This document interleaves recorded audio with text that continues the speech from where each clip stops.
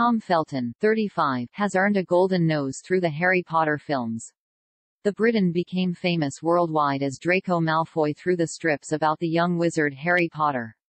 Tom starred in all 8 parts. The blonde boy not only gained fame and notoriety, but also became extremely rich. Tom earned £14 million with the films.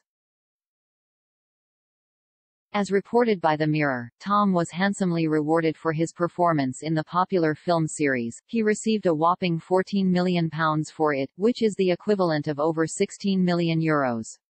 Considering that the 35-year-old can only be seen in all the films for a total of just under 31 minutes, that's a proud sum.